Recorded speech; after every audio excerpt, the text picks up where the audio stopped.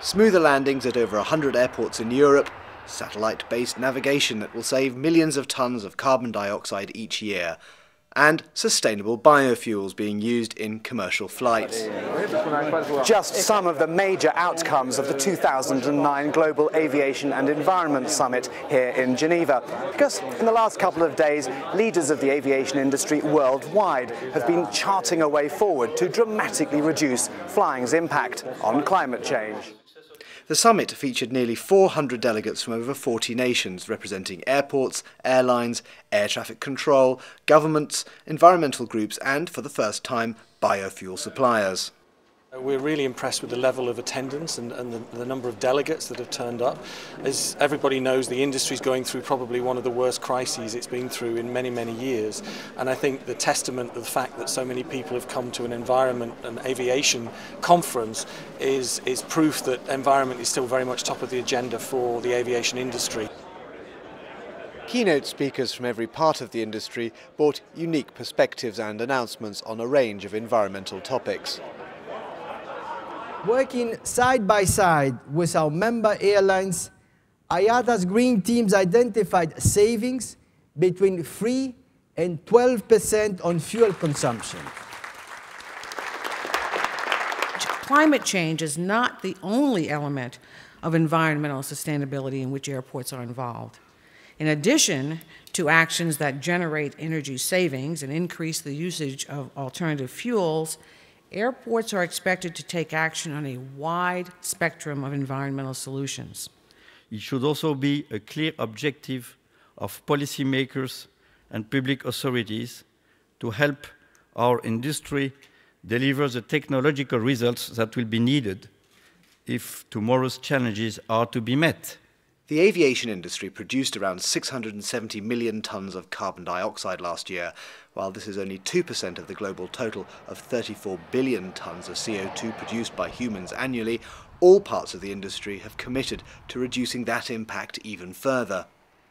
Among the initiatives announced at the summit was the plan to implement a continuous descent approach, or CDA, at over 100 airports across Europe. Continuous descent approaches are important because it's a new way of approaching airports. It's a smooth descent into the airport. Traditionally, we've done so in steps, and today's technology allows us to, in a high volume area, descend to the airport in a very smooth, low engine approach, so it's minimum fuel use. That was not possible in the past. The airline industry is used to the ups and downs of their business, but a recurring theme at this summit was how to keep the environment at the top of the agenda. Well, we've got to, in simple terms, we've got to demonstrate to people that even in these tough environment conditions, we're determined to improve our performance. And interestingly, research has shown us that consumers will be more likely to spend their money with companies that continue to invest and spend money on their environmental performance in these difficult times. So I think there's every reason to do it. The green stuff inside this bottle is algae, the tiny plants that live in ponds and waterways all over the world. And it's perhaps not the obvious choice if you were looking for an alternative aircraft fuel to develop. But from algae, you can extract oil, and oil powers a jet engine and the jet aircraft of the future. Sounds like fantasy? Well, it's already being tested.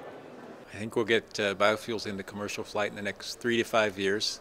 Some of the obstacles are supply of plant oils, and then finally the fuel specification to get them approved, fully approved as safe and secure forms. And I think we're well on the way on most of that, but some questions to be answered.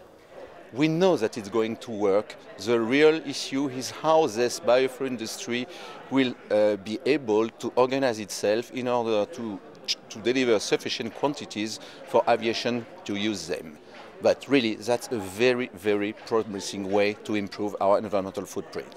Another hot topic for delegates this year has been ways of maximising efficiency so that flights using existing fuel are as low impact as possible.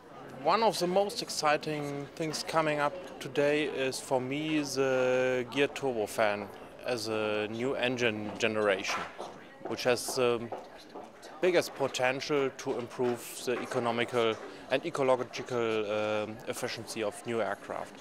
Perhaps the overriding theme in this year's summit has been the need for cooperation, airports working with airlines, aircraft manufacturers working with air traffic control, and above all, a coordinated approach by the whole industry towards a common goal: reducing emissions.